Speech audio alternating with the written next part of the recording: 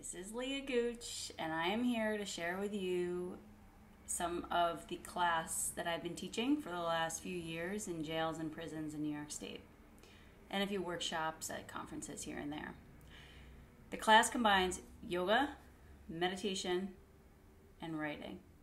Sometimes the writing comes first, then the yoga, then the meditation. Sometimes the meditation comes first, and then there's the writing, and then the yoga. There can be a little bit of a mix and match, which is why I'm going to make 3 separate videos. So one's going to be writing, one's going to be yoga, one's going to be meditation, so that you can choose your point of entry that works for you. That's part of the beauty of this class. It's kind of like a one-size-fits-all situation, and so that is your choice as to where you want to start the class.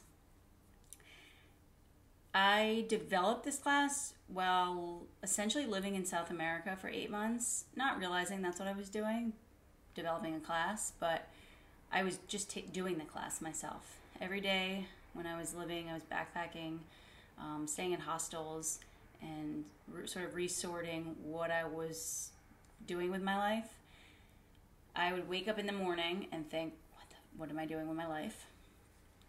And then I still do that sometimes, but I'd think, I'll worry about this after I do yoga, meditate, and write. So I'll have a little more clarity.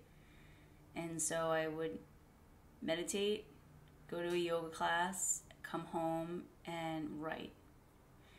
A lot of stream of consciousness writing, which was very helpful in getting thoughts out, and then inviting other more deeply seated thoughts to come out as well.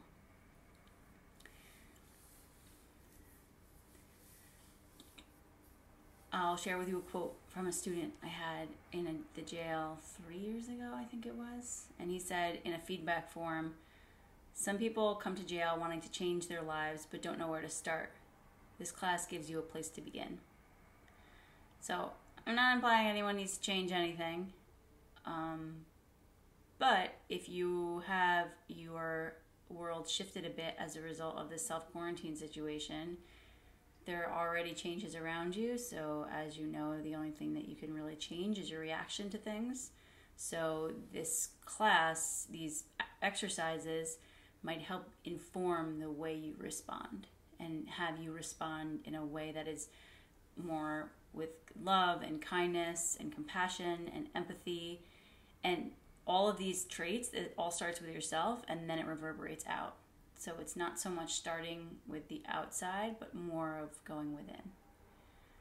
There was a quote that I read many times and it was kind of glued. I couldn't find the piece of paper because it's like torn up, but that's not why I couldn't find it. I can't find it because I misplaced it. But it's this torn up piece of scrap paper that I had written this quote and read every day for months when I was living in South America to remind myself that it was the internal work that was going to make the true difference in the way that I saw the world. And the quote is from Junot Diaz. I think that's how you say his name. He says, But if these years have taught me anything, it is this. You can never run away, not ever. The only way out is in." So with that, I invite you to try taking the next 3 segments, the yoga, the meditation, and the writing, doing the best you can with what you've got, because that's what I'm doing. I hope you enjoy.